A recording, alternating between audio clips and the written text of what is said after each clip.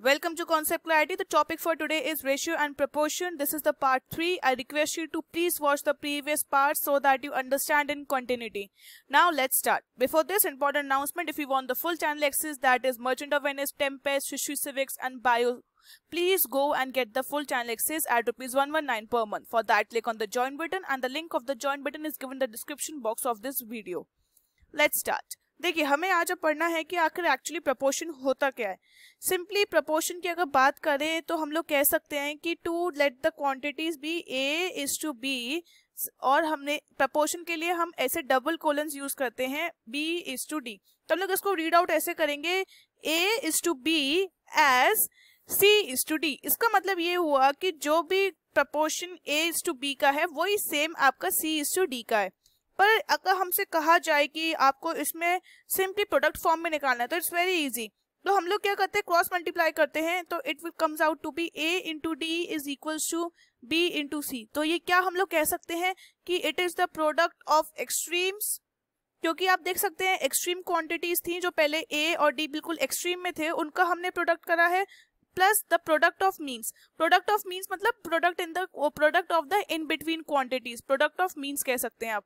ठीक है, this is your mean, क्योंकि सेंटर में लाई करते हैं, और ये एक्सट्रीम है because they lie at the end, या फिर आप कह सकते हो दोनों लास्ट में आते हैं इसलिए.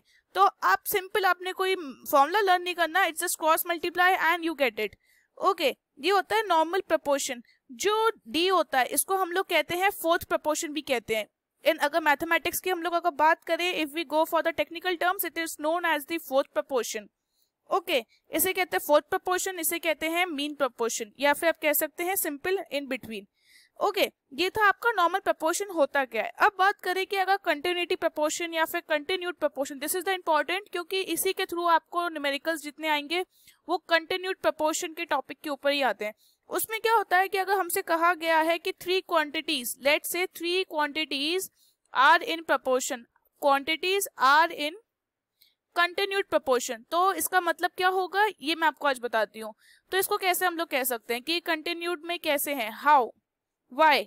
तो ये देखिए, तो अगर जैसे लेट द हम लोग कहें कि let the three quantities B A B and सी, तो इनको कंटिन्यूड प्रपोर्शन में कैसे करें आप खुद देखिए, क्योंकि हमने तो यही आज तक सीखा है कि it's a is to be is equal to C is to D, and यहाँ पे डी तो is missing. So continued proportion में क्या होता है, it's very easy, nothing simple. हम लोग क्या करेंगे, ए इज टू बी, और हम लोग b को ही दोबारा से यहाँ पे ला देते हैं so that they are in proportion. तो हमने b को दोबारा रिपीट करा है, सो दैट्स व्हाई वी से इट इज कंटिन्यूड, मतलब हमने b को ही यहाँ पे दोबारा रिपीट या कंटिन्यू कर लिया है, हम ये कह सकते हैं. तो आप अगर लिखना चाहें तो you can write this a is to b as b is to c. This is your continued proportion. तो हम लोग जो सेंट्रल टर्म है, मीन टर्म को हम लोग रिपीट कर देते हैं.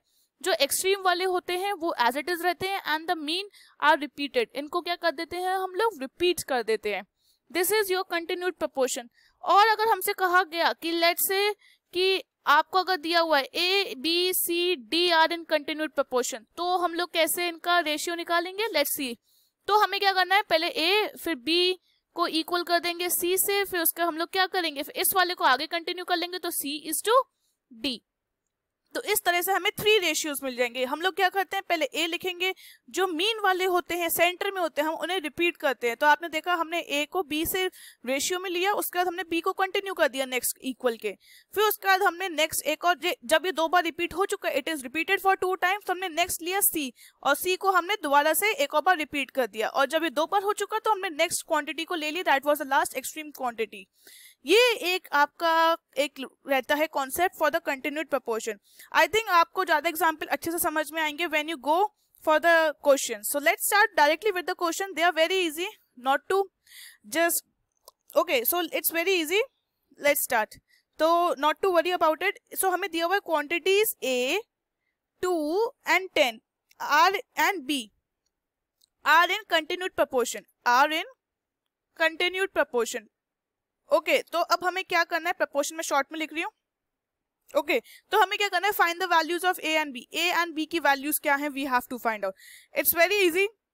हमने जो लास्ट सम करा है हमें उसी के अकॉर्डिंग करना है। I will write out. तो हमें पता है हमें 4 क्वांटिटीज दी हैं, दैट इज अगर हम लोग ए बी सी की डी की तरह मान के चलें तो हमारा क्या फॉर्मूला आएगा, अभी हमने पढ़ा है 4 क्वांटिटीज का कि ये क्या हो जाएगा, ए अपॉन बी हमें रेशियो लगाना पड़ेगा, फिर उसको दोबारा 2 को रिपीट करेंगे क्योंकि ये मीन क्वांटिटीज हैं, सेंटर में है, फिर एक नई क्वांटिटी लाएंगे क्योंकि 2 इज रिपीटेड 2 टाइम्स, तो फिर हम 10 ले आएंगे और दोबारा से 10 को एक और बार रिपीट करेंगे बिकॉज 10 सेंटर में लाई करता है और अभी खाली एक ही बार रिपीट हुआ था यहाँ पे, तो हमने एक और बार रिपीट कर दिया। And then we got out for B, क्योंकि 10 इज रिपीटेड 2 टाइम्स, तो हमने लास्ट जो बी है उसको रख लिया। अब हम लोग बी को दोबारा यहाँ पे नहीं लेके जाएंगे क्योंकि B is the extreme quantity, मतलब यहाँ पे हमारा एंड हो जाता है, so we will not take this. सो ये हमारा रेशियो बन के आया है, you can see this is your ratio. अब हमें क्या करना है, we have to find the values of A and B. So simple है, पहले इस वाले पार्ट को सॉल्व करेंगे and then we will solve this part. इसको 2 पार्ट्स में हम डिवाइड कर लेंगे। So it will be a upon 2 is equal to 2 upon 10, so we take it 2 on that side, so it will be simple, that will be 4 upon 10, so we can get it out to be 2:5। और अगर simplex करनी है तो it will be 0.4। ठीक है, अब क्या करना है, b की वैल्यू निकालनी है, simply 2/10 is equals to 10/b, so b comes out to be, हम लोग क्रॉस मल्टीप्लाई करेंगे तो फिर आपका क्या हो जाएगा, it will be 10 into 10 upon 2, so this comes out to be 50। तो आपके वैल्यूज मिल गई, a is 0.4 and b is 50। ये एक सिंपल बहुत बेसिक क्वेश्चन था, होप आपको समझ में आएगा। हमने खाली पहले रेशियो बनाया, फिर इधर पहले इन दोनों को लिया, फिर इन दोनों को लिया, and we solve for a and b। Okay, अब करते हैं 10 ईयर्स का क्वेश्चन, चेक करते हैं कि क्या हमें समझ में आ रहा है। अब ये अच्छा क्वेश्चन है 10 ईयर्स का, I think that you should try this. आपका इसमें रेशियो का कॉन्सेप्ट भी लगेगा एज वेल एज प्रपोर्शन का भी लगेगा।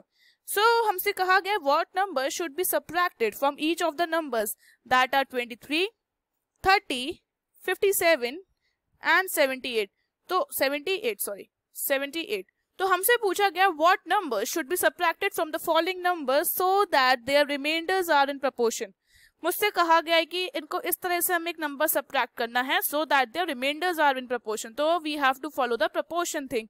पर हमसे प्रपोर्शन कहा गया है, कंटिन्यूड प्रपोर्शन नहीं कहा गया, कंटिन्यूड की बात नहीं हुई है। अगर कंटिन्यूड वर्ड नहीं लिखा तो it means it's a simple proportion, तो हमें एज यूजुअल सिंपल प्रपोर्शन दिया है, तो हम लोग a:b का हम लोग फिर सिंपल c:d लेंगे क्योंकि हमें कंटिन्यूड नहीं कहा गया। अगर कंटिन्यूड कहा तो a:b, b:c एंड c:d लिया जाता, but we have not gate and मतलब हमें नहीं दिया गया है, we have not told about whether it is continued और नॉट, तो हमें सिंपली प्रपोर्शन कहा गया है, so we will take only a:b as c:d। Okay, ये एक नॉर्मल बात थी जो मैं आपको बताना चाहती थी मेन इस क्वेश्चन में, कि काफी बच्चे कंफ्यूज रहेंगे मैम कंटिन्यूड लेना है कि कौन सा लेना है।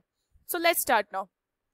तो मुझसे कहा गया है what number should be subtracted, ठीक है, तो what number should be subtracted, let's say कि let the number subtracted B x, ठीक है, लेट इट बी x। अब x लेना है तो हम लोग क्या करेंगे, 23 से हमें ऐसा कौन सा नंबर सबट्रैक्ट करना है कि ये सारे रेशियोज में आ जाए, तो रेशियो या फिर प्रपोर्शन में आ जाए। तो हमें पता है, तो we will be taking 30 minus x and 57 minus x and 78 minus x. अगर आप चाहें तो पहले इसको, इससे पहले आप ये लाइन भी ऐड कर सकते हैं, that could be 23 minus x is to, आप दिखा सकते हैं प्रपोर्शन के लिए, उसके बाद फिर आप चाहें तो और सिंप्लीफाई कर सकते हैं, doesn't matters at all, main is your concept, ठीक है। फिर 78 माइनस एक्स आप ऐसे भी लिख सकते हैं, और फिर मैंने डायरेक्टली ये स्टेप लिख दिया डायरेक्ट। तो अब क्या करना है, you have to just do the cross multiply करो और x की वैल्यू निकालो। सो मैंने ऑलरेडी सम सॉल्व करा हुआ है, the x values comes out to be 6, तो मतलब हम लोग अगर इन नंबर से 6 माइनस करेंगे तो still also those numbers and these numbers will be in proportion. ये एक सिंपल बात थी, ये क्वेश्चन 2014 का है, सो I request you have a look on this question and practice it. Okay, अब नेक्स्ट क्वेश्चन एक है, अभी हमने करा subtraction, now let's do addition. Addition का क्वेश्चन विद कंटिन्यूड प्रपोर्शन, वो था लास्ट जो क्वेश्चन हमने प्रीवियस क्वेश्चन करा है, that was subtraction and only proportion. अब हम बात करेंगे एडिशन की विद कंटिन्यूड प्रपोर्शन। तो मुझसे कहा गया है what number should be added to each number that is 13, 17 and 22 so that the resulting numbers are in, हमें मेंशन दिया हुआ है आर इन कंटिन्यूड प्रपोर्शन, तो मुझे मेंशन ऑलरेडी दिया हुआ है कि they are in continued proportion.